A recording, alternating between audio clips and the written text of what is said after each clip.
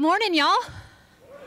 Hey, I am so excited to see you this morning.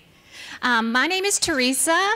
I used to be one of the team members here at SouthPoint, but now I live in the great state of Texas. Yeah, any Texans in here? Woohoo!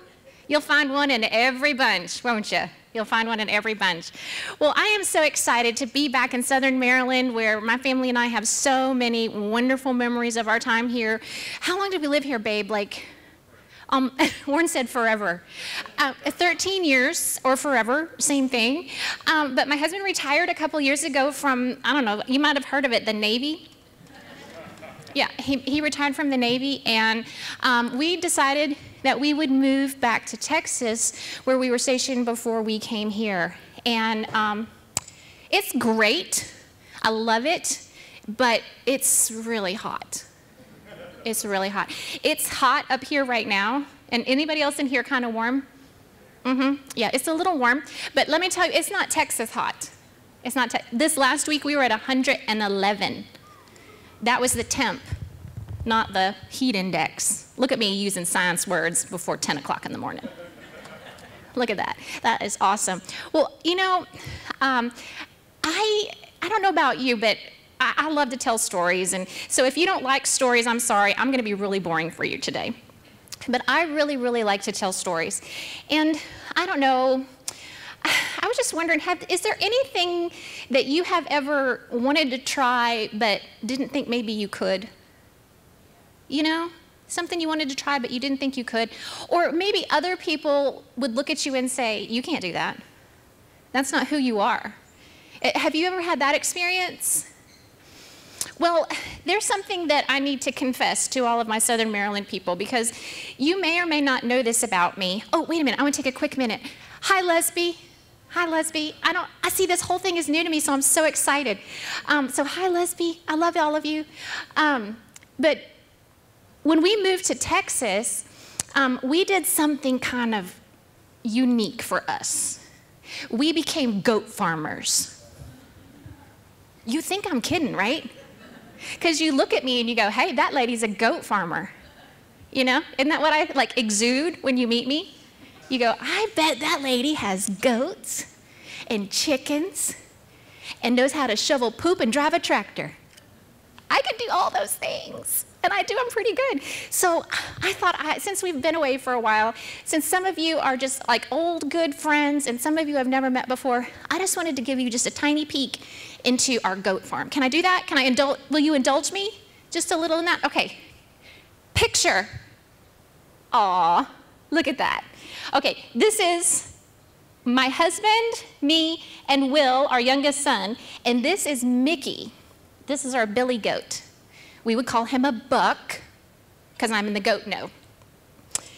We got him when he was 6 weeks old, and now he is in charge of growing our farm. We'll say it that way. That's his one job. He's very excited about it, and he does it very well.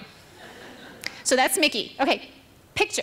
This is me shoveling poop in the barn. Well, actually, I think I was doing hay. You noticed the hay fork and not a shovel. But this is how I look 2/3 of the time. I've got a hat on, my sunglasses. If you'll notice here, can you see what this is? This is a weapon. Why would I need a weapon? Rattlesnakes.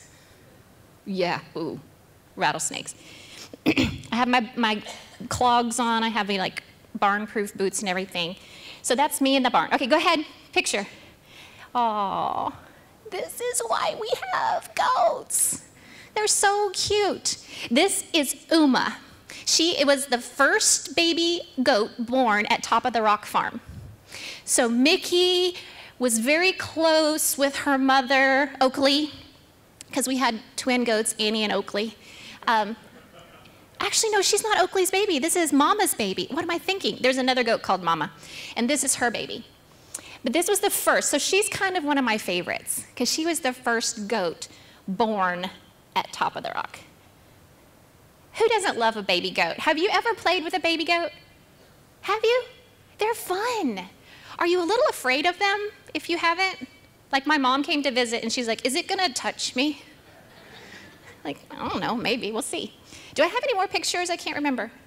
Aw, this is Will again, and this is our last baby that we had born, and her name is Boots. But there's just nothing more fun than baby goats. Is that it? Oh, there's Mickey all grown up.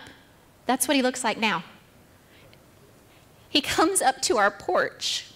Classy. But when we started on this endeavor, I knew nothing about goats, right? I had no idea what you need to do for them. I didn't know what they need. I didn't know how to care for them. And so I started asking a lot of questions and have a lot of farmers laughing at me because they're like, this lady doesn't know what she's doing. She's gonna do this and quit in 2 minutes when it gets messy and it gets dirty and they have babies and that's really gross and there's lots of stuff that happens. But you know what? I'm committed. Am I not committed to these goats? I love these goats. I love these goats with all my heart. I almost cry when I have to sell them.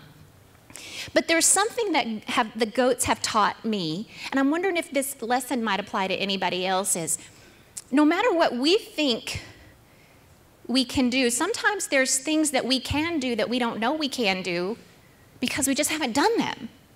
Does that make sense? You need to gain experience things. You need to try things. So all of you need to go home today and buy a goat. I mean, that's just really the whole point of my message is no, that's not the point of my message. My point is that there's oftentimes things that we don't think we're suited for either, because I married a farm kid.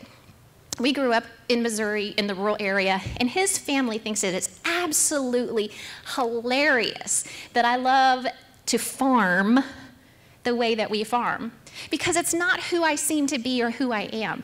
If you'd known me many years ago, I would never have touched a goat with a 10-foot pole, let alone snuggle one up next to me and like kiss it. But my mind has changed because I've had a different experience. I tried something that, sounded, like, I think that would be kind of cool. And I've really discovered that at heart, I'm a goat farmer. I was wondering, what are some areas in our lives that maybe that applies to all of us in other ways? Maybe it's applying for a new job. You're like, I don't think I could do that, or I'm cut out for that. Maybe I'm not qualified for that. Maybe I need to learn some things to do that. Maybe it's reaching out and joining a small group. I don't know about that. That's weird. I'd be committed once a week, and then, people would know me and ask me questions. Or what about it's making a new friend? That person always seems to be around, and both of us are alone. Maybe we could be friends. Maybe it's a volunteer opportunity that you've been kind of holding back on. Could I go sit and do stuff with kids in SouthPoint? Could I volunteer on my kids' sports team? What about Habitat for Humanity or different things in the community? Or maybe it's not even something like that, but it's being willing to look at something that you've believed for a long period of time from a different perspective. And actually ask yourself hard questions about why you believe what you believe about that. But if we're followers of Christ, it's our responsibility to follow his commands. And sometimes that takes us out of our comfort zone. Sometimes it takes us into territories where we're unsure or we think we're unqualified or don't know anything about. And that's okay, because we can learn. Because we're responsible for making sure that his heart is communicated effectively to those around us in the world. We cannot profess to be followers of Christ and then fail to follow through on what it is we're saying with our mouths. Because what God says is important in his kingdom is often what's overlooked or ignored in our society. When we realize this whole thing, that God's economy is a little different, and things that are important to him may not be important to us here in this world, meaning our society as a whole, we begin to see the true purpose and unexpected ways that God is in our lives. We begin to experience this strange joy that sometimes doesn't make sense or even is understood by ourselves or those around us. It can be baffling. You start doing something that's important in God's economy, and people around you are thinking you're crazy, or they look at you and say, you can't do that, you shouldn't do that, you're not like that. But you may just fall in love with it because you know it's the right thing to do. That's how I feel about the goats. I don't know everything, and I'm learning every single time that something happens, but it gives me this unexplainable joy. In Scripture, we have many, many letters written to us from people way back in Jesus' day, and we're going to look at one verse today, just one verse, out of the book of James. Now, James is the brother of Jesus. So this guy grew up with Jesus. Think about that. What would that be like, to have Jesus as a brother in your house? Who here has any sibling rivalry? Yeah, ain't nobody raising their hand, huh? I know that's not true because I have children and siblings. But James was like the ultimate Jew. He knew his faith. He knew his religion. He knew exactly how to keep the law and do whatever it is that he was supposed to do to practice his faith. And then his brother changes everything by coming back from the dead. James was still a practicing Jew after this, and he wrote this whole letter. But he wrote it specifically to Jewish people. So I'm speaking to those of you today who are followers of Christ. My message for you today is specifically for you. If you're not a follower of Christ, this message can apply to you, absolutely. But if you follow Christ, this message is a must-do. It's a non-option. James spends the first part of this letter talking about behaviors and things that need to happen. He says things like, be slow to anger and be quick to listen. He says that if you know what the law says and you don't do it, it's like looking at yourself in a mirror and then looking away and forgetting what you look like. And then he says this in verse 26. Pure and genuine religion in the sight of God the Father means caring for orphans and widows in their distress and refusing to let the world corrupt you. I think that's clear. Does anybody else think that's clear? Is that a clear sentence? Does it leave a lot of room for ambiguity? Is that a word? Any English teachers in here? Ambiguity? Am I getting it right? Somebody help me. I'm texting now. Yes, thank you. Thank you. It's simple, but not easy, right? It's a simple concept, but it's not easy. I want to make two quick observations about this passage, and the first one is this. Caring for the orphan is close to the heart of God. I mean, that is simple. That is true. Early childhood experiences, both good and bad. Not yet. We'll get there, don't worry. God thinks this is big in his economy, right? He thinks that caring for children and people who are overlooked, forgotten, and oppressed is big. It's a mandate. He says you can't do it. He says don't do it if you feel like it or if you have extra time. He says that's what's pure and true. That's a pure and true expression of our faith. We can often get so distracted by other things that we neglect the huge things. And often I think that's because the huge things seem so darn huge, right? When I say care for the orphan, what do you think of? Do you feel like that's easy task or a small task where you could just like volunteer for 4 hours on a Saturday and that's it? It's not. Parts of it can be, but it's not that pure and true expression of our faith. The second observation is this: what we are asked to do won't make sense to everyone. How many of you have ever done something that doesn't make sense to somebody else? That's every single day of my life. Sometimes when we are following that pure expression of our faith, other people around us will think we have lost our minds. I showed you a picture of my youngest son, Will, who is 7, going on, I swear, 27. He is so stinking ornery. Am I wrong? He's just ornery. He's just all mischievous boy, and he has this smile that will just absolutely melt your soul. You know, he's doing all these really, really naughty things, and then he's like, "I love you, mommy." And I'm like, "It's okay." And then I'm like, wait, get my mind back. But I'm not in my 30s. I know I'm not in my 20s either. It's okay. You don't have to think that. I'm 27. I'm a little old to have a 7-year-old. I'm not super old to have a 7-year-old, but I'm a little old to have a 7-year-old. Okay? When we started, my husband and I started many years ago doing foster care right here in good old St. Mary's County,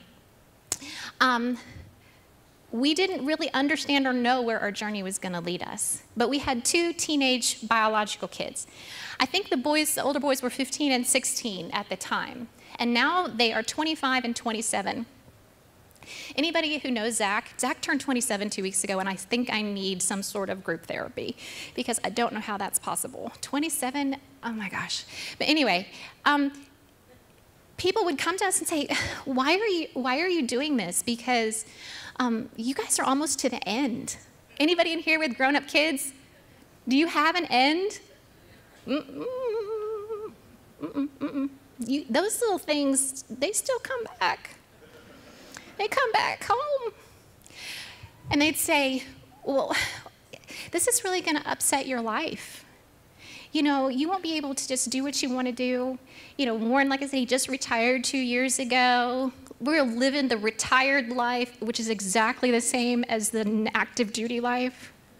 It's great. You know, we are traveling nonstop. No, we're not. You know, we just, live this just jet-setting life of leisure, which is all false. We don't do any of that. We have young kids. If we didn't have young kids, I don't know that we'd be doing that anyway, right?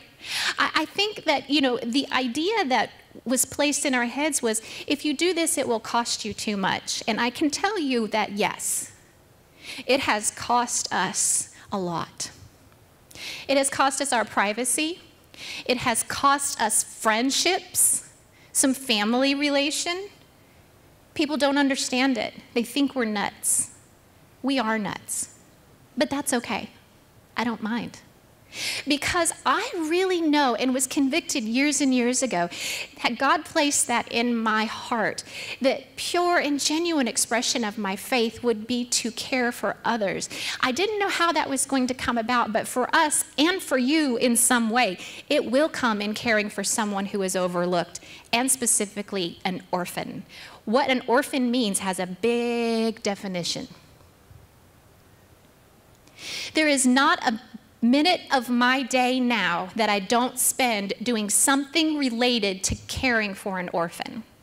Whether it's washing their underpants or giving a message like this to how to get other people to take up the same mantle and join us in this race.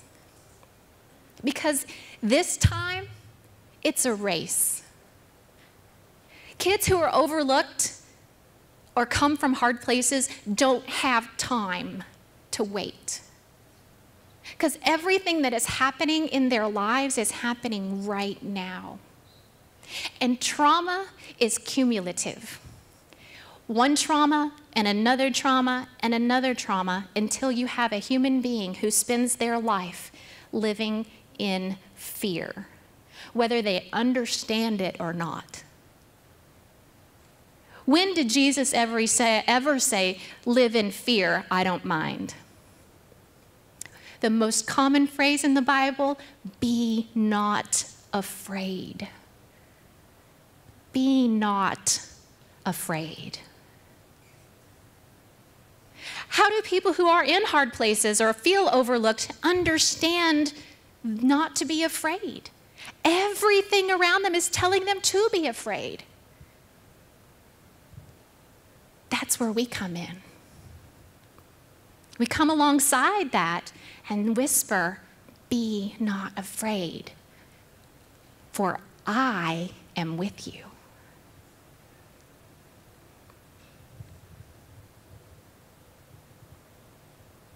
I would not change a thing about this process that we have been through and that we will still go through.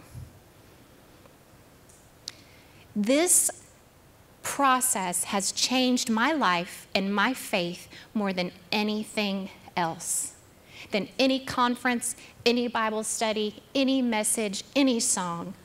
But the practice of pure and genuine religion has changed me to a hopefully more Christ-like person. My economy starts to change. How I invest my time and my energy has changed. And what I think and believe about the other has changed. When you have to sit with somebody in their pain, it gives you a different perspective on how that pain got there and what needs to be done about it. And I am humbled to walk that walk.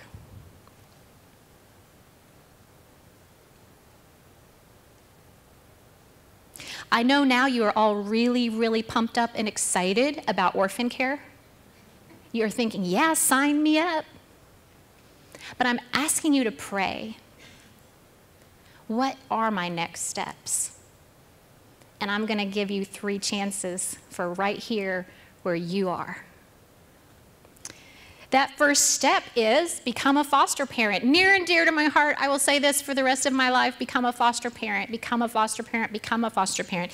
Did you know that in St. Mary's County right now, which this isn't a huge number, but it's a big number if you're one of them, there are 65 kids in St. Mary's County in a foster placement. St. Mary's isn't that big of a place, is it? Calvert, sorry I didn't get your statistics, but I don't know, but I'm sure that your local Department of Social Services can give you that information. Nationally, in the whole entire country, in 2016, the number of foster kids in the United States was 437,000 approximately. Nearly 500,000 kids. That rose from 2012 from 396,000. Why do you think that is? So much of that has to do with people's pain and addiction. So many more kids are coming into foster care because of drug addictions and abuses. Grandparents are raising their grandchildren. And as a church, we can't not look at that. We can't sit idly by and just let it happen because it's bad choices or somebody else's decision. These kids didn't choose it. They were born into it. Foster care is tough.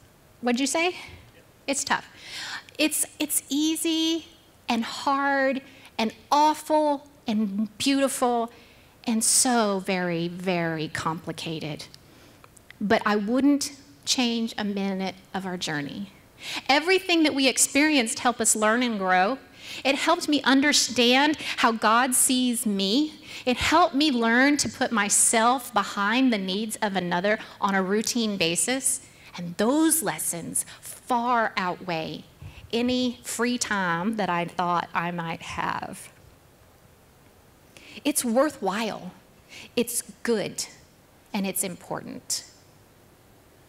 I live in Texas now, so things are, the system is different there. But sometimes we have kids that are sleeping in social service offices because they're removed and there's no place to take them. They spend the night in somebody's office after they've probably seen cops, social workers, their parents are upset and they're crying. They don't know what's going on. They feel guilty because if they hadn't said anything, none of this would be happening. Can you imagine? Could you be a place that a child could come to feel safe, or at least be safe, for a little while? Your second opportunity for a next step is adoption. There are over 100,000 children in the U.S. that are currently available for adoption through the foster care system. These are children whose parental rights have been terminated and there's no family member who's going to take care of them for the rest of their life. So they are waiting for a home. They're waiting for parents. This to me is super hard because I want to go to the website and say, yes, I want everybody. I want everybody to come to my house because that's how I am. But my request is to you. Because I know realistically I can't. My husband has put the big ol' on any more kids. But he didn't say that about you. You guys have the option. You guys can. That's my mission now, is to help everyone else understand that, yes, you can do this. And it falls to the church because of our faith expressions of caring for the widow and the orphan to be first in doing this. There are about 300,000 churches, give or take, in the U.S., and about 275,000 of them are in Texas. But if one family from 1/3 of the churches in the United States adopted a waiting child, there would be no more waiting children. Now, I'm going to be very clear with you, though. Our waiting children are tough. They have trauma. They have histories of abuse and neglect. Life has taught them that adults are not trustworthy, and providing a safe home with nice things will not make the difference. What they need is someone who will walk with them through their trauma, who will accept that they are going to misbehave, that they are going to test you, and that you will continue to be there no matter what they throw at you. Because isn't that what Jesus does for us? We can't be bad enough to make him quit loving us. We can't mess up enough to get him to forget about us. He doesn't like the stuff we do. He doesn't say, hey, that's okay, go ahead, do that. He hopes for better for us. We hope for better for our kids. But we're there with forgiving and loving arms which abound in grace upon grace upon grace. Because these kids, and probably now a lot of them are adults, never got what they needed. How can they be expected to behave like they did? You have the option of adopting internationally. I don't really know much about this, but after the second service, we're going to be having a panel in the Career Center that if you are interested in going to another country and pursuing adoption that way, there will be questions answered there. We will have people from the Department of Social Services, and they'll talk to you about foster care. And then also we'll talk about my point 3 coming up here in just a minute, but I don't want to let the cat out of the bag, okay? Because this is so awesome in my opinion. International adoption is a great option. I just can't speak to it as much because I just don't know as much about it. But to me, anytime a kid gets a home, it's a win, right? You guys say yes. I'm sweating, I need feedback. Okay, now we're percolating. Your option number 3 is volunteer to be a mentor with SouthPoint Church. You guys have an opportunity to mentor a child. You get to kind of try it out, right? This is going to be a wonderful, wonderful option because I realize that not everyone can adopt or foster. I get that. And honestly, can I be real with you? Who says I can be real with you? Can I be real? Some of you just shouldn't. I'm honest. Because, you know, this is a specialized thing. I think more people could do it than think they can because I can train you. I'm a good trainer. I can do it. I can train, but not everybody should. Not everybody should. So this is an option that might just really, really, really be important for you. Because if we can prevent children from coming into foster care by providing supports before that happens, that is the best. If families can stay intact, stay together, and be healthy and function, that is a huge win. Because all these things, remember I said trauma was cumulative, all these things that happen over our lifetime impact us for the rest of our life. It's not like, oh, it's good, that happened when they were a kid, they'll get over it. That's not how this works. I have a video that I want y'all to watch. It talks about what is the ACEs score.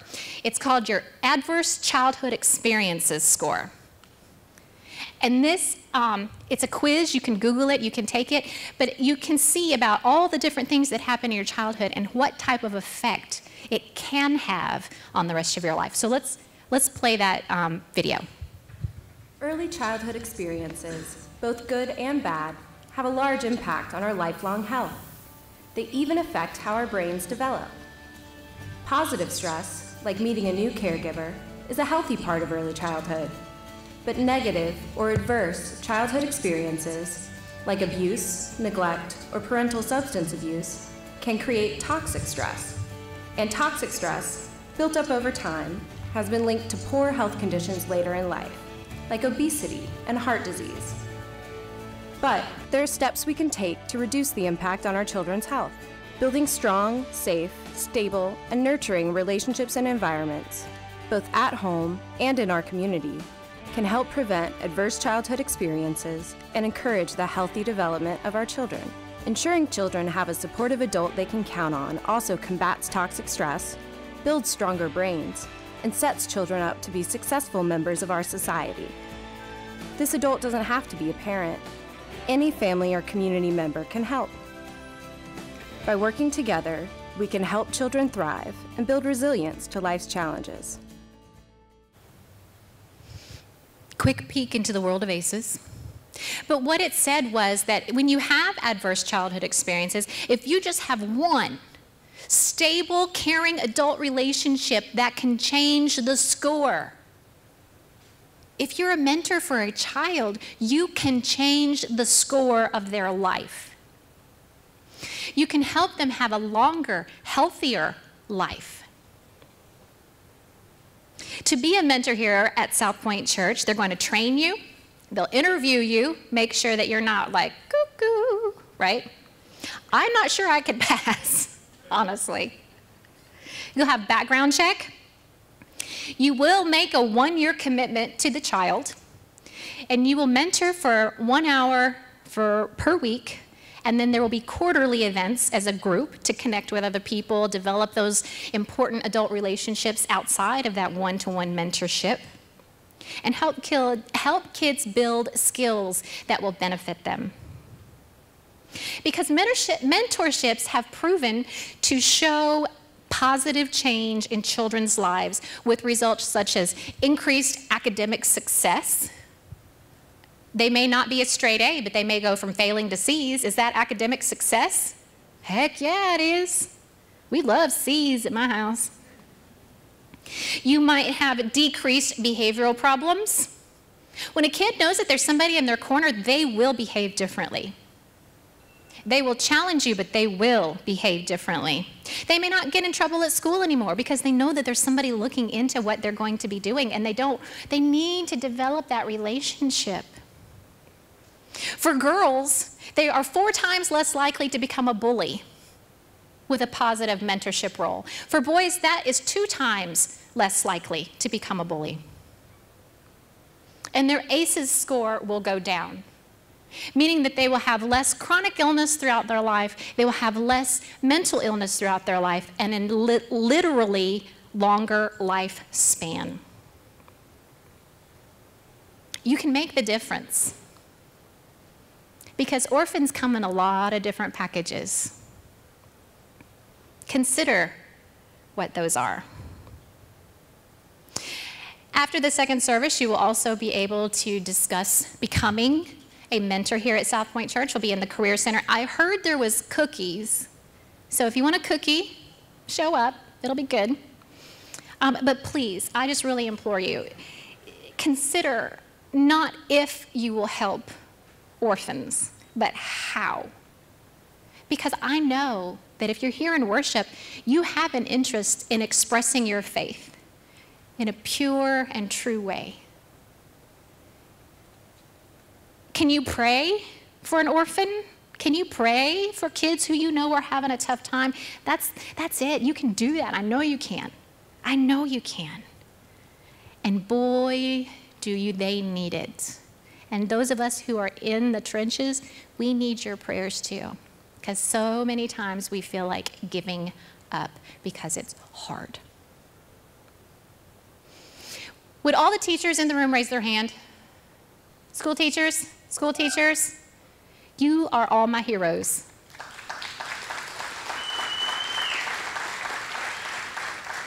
I did one kindergarten Valentine party and needed to go to, I had to nap, y'all. I had to nap.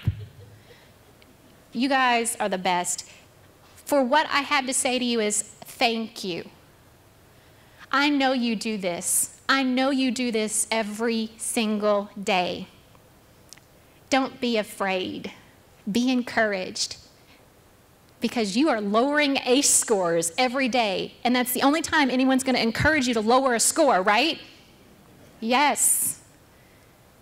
It's good work that you're doing, and we thank you. We thank you for what you do. In closing, like I said before, we don't do foster care anymore. My husband said no more kids. I keep bringing goats instead, so technically I'm bringing kids. Ha, ha, ha. But I have a job. I actually work. It's amazing. They pay me when I go there. I'm a social worker, so not much. But I work for a child placement agency. In foster care, there are private agencies that place kids into foster care, and our agency also has 2 residential treatment centers. And I'm a case manager there, so I manage a full caseload of kids in foster care and their foster families. So this is like a dream job for me, because I still get to hang out with these kids, and I get to support their foster parents, which is so amazing, because I have had the pleasure of working with some amazing, amazing foster parents. But I wanted to share with you a story about one of our families. They actually did not foster, but it's an adoptive story, where they have just adopted their daughter, who turns 18 in August. They adopted her a couple of weeks ago.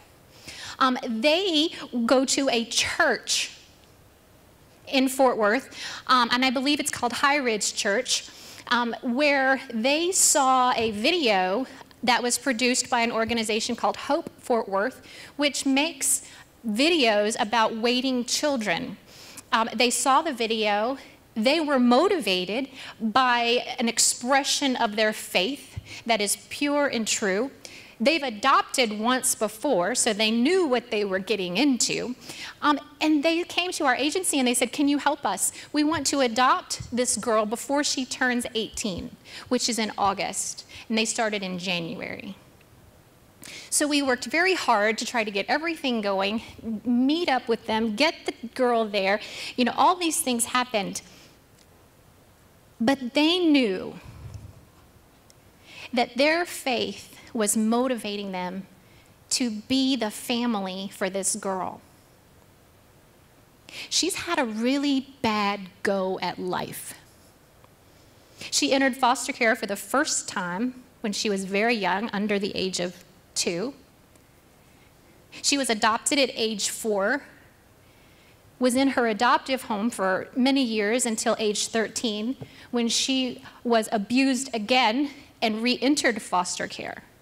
And she spent from age 13 to 17 in foster care, with one failed adoptive placement there and also multiple foster homes. Do you think she's super easy to take care of? She's not as bad as it could be. But she has significant needs. But guess what? Her mom and dad don't care. They're willing to do the work. They know that it's going to be tough and it's going to be hard, but they're willing to do it. These people have become my new heroes. I adopted little kids, which was kind of easier, but not necessarily. But they wanted to give her a family.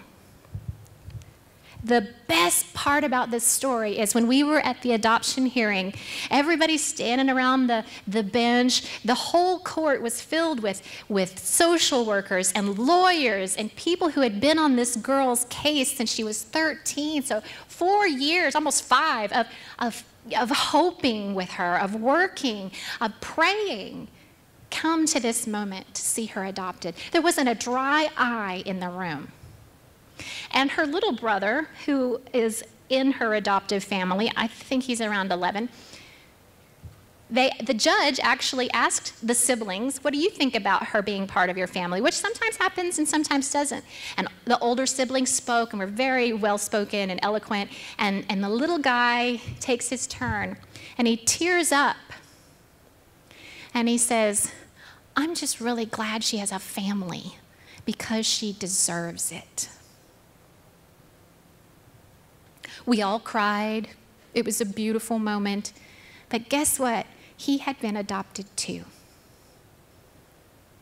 So I'm telling you, if you've been adopted by God, help other people find that family too. We deserve it. We deserve to be reunited with our Father.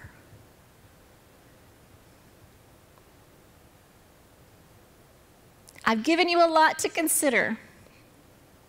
I know it's a feel-good message. We're going to leave here and you're going to go, woohoo, Teresa was super fun today. But I wanted to challenge you during this series of Won't You Be My Neighbor, because being neighbors is hard and messy. And it means caring for the orphan, because that is the purest and most genuine expression of our faith. Amen. Will you pray with me? Dear Lord, I just thank you for being here this morning. I thank you that I have the opportunity to come back and see these beautiful people. I know that you will stir their hearts to do your work and your will, however you would have it done. Lord, we submit ourselves and our actions to you, that we can know and understand how it is that you need us to do what you need us to do. In the name of your Son, Jesus, amen.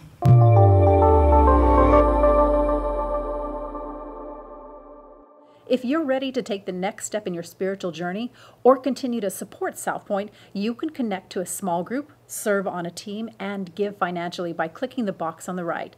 To watch other sermons from SouthPoint Church, click the playlist on the left. Click the logo to subscribe.